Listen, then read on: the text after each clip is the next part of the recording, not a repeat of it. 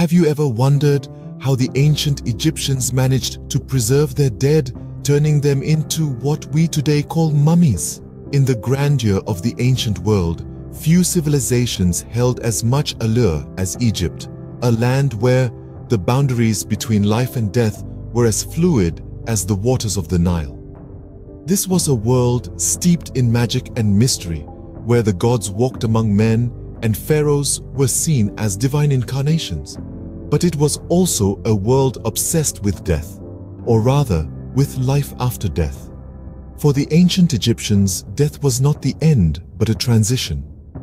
The soul, they believed, embarked on a perilous journey through the underworld to reach the afterlife, a paradise of eternal bliss. To ensure this journey's success, they developed an intricate system of rituals and rites, the most notable of which was mummification. The process of mummification was no simple task.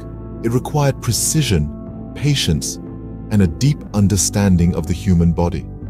This statement is not an exaggeration, for the ancient Egyptians were true masters of mummification, a process that strikes a balance between art and science. The journey to eternity began with the removal of the organs. The brain, once thought to be of no importance, was often discarded, while the heart, believed to be the seat of the soul, was left intact. The liver, lungs, stomach, and intestines were carefully extracted and preserved in canopic jars, each one guarded by one of the four sons of Horus, the falcon-headed god. Once the body was emptied, it was then washed and stuffed with bundles of linen or sawdust to maintain its human form. The body was then covered with natron, a naturally occurring salt, which served as a desiccant to dry out the body. This stage lasted about 40 days, mirroring the biblical period of purification. After the drying phase, the body was washed again and then anointed with resins and oils, turning the corpse into a fragrant shell impervious to decay. This was not just a practical step, but a symbolic one, turning the deceased into a godlike being that could survive in the afterlife. The final step was the wrapping of the body in hundreds of yards of linen bandages. This was a meticulous process, with each finger and toe wrapped individually before the entire body was enveloped. The wrapping was often accompanied by prayers and spells to protect the deceased in their journey to the afterlife. Among these wrappings, amulets bearing magical inscriptions were hidden, serving as protection against evil spirits. The head of the deceased was often adorned with a mask, a golden visage that represented the eternal and divine aspect of the deceased. This intricate process resulted in a mummy, a time capsule waiting to reveal its secrets. A silent sentinel from the past, carrying the legacy of a civilization that continues to fascinate us even today. Imagine stumbling upon a tomb untouched for thousands of years and finding a perfectly preserved mummy inside. Picture the awe, the shock, the eerie silence that would fill the air. This was the reality for many early archaeologists, pioneers of a new kind of adventure, who ventured into the sandy stretches of Egypt in search of answers. These explorers were not merely treasure hunters, they were scholars and scientists, driven by curiosity and the thirst for knowledge. Their discoveries were not just about finding forgotten riches, but about unearthing stories of an ancient civilization that had been shrouded in mystery for millennia.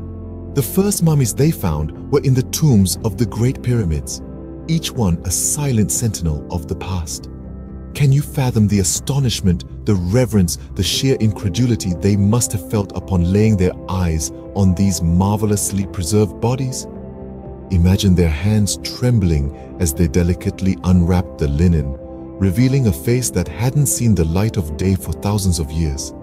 From these mummies, the archaeologists were able to glean invaluable insights about the life and customs of the ancient Egyptians.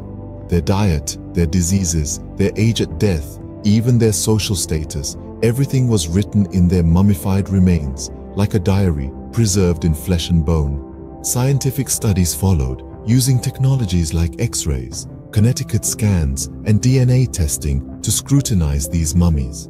From these studies, we learned more about the mummification process, about the diseases that plagued the ancient Egyptians, and even about their familial relationships. Each study was a lens into the past, offering a glimpse of a world that was so different, yet strangely similar to our own. These mummies have taught us so much, not just about the people they once were, but also about the people we are now. They are a testament to the human spirit, to our collective desire to understand and be remembered, to leave a mark that withstands the test of time. But what happens when a mummy doesn't just reveal secrets of the past, but also brings with it a chilling curse? Tales of cursed tombs and doomed explorers have added a layer of supernatural intrigue to our fascination with mummies. This allure of the unknown, the thrill of the unexplained, is what draws us into the world of Egypt's embalmed monarchs. Now, let's delve into the most famous mummy's curse, that of the boy king, Pharaoh Tutankhamun. The year was 1922. A team of explorers led by archaeologist Howard Carter, fueled by ambition and curiosity, breached the sealed chambers of the young pharaoh's tomb.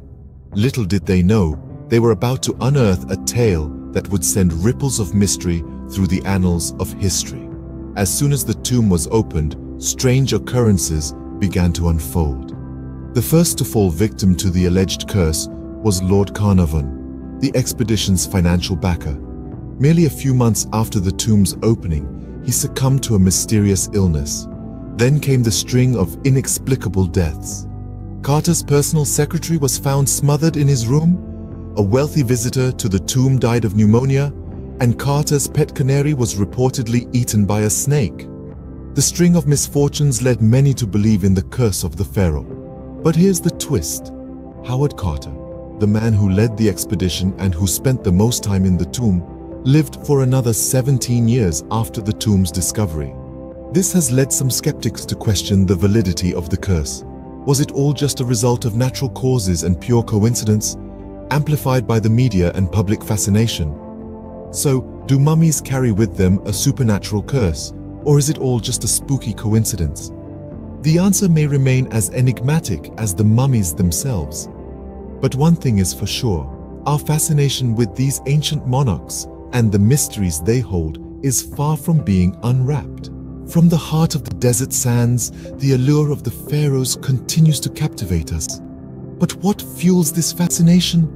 Why does the mystery of mummies, their curses and their tombs continue to captivate our imaginations? It's a blend of the unknown, the supernatural, and the ancient. It's the allure of an era long gone, an era that was incredibly advanced for its time. This obsession isn't just about the eerie tales of curses and doom, but it's also about the admiration for the sophistication of the ancient Egyptian civilization.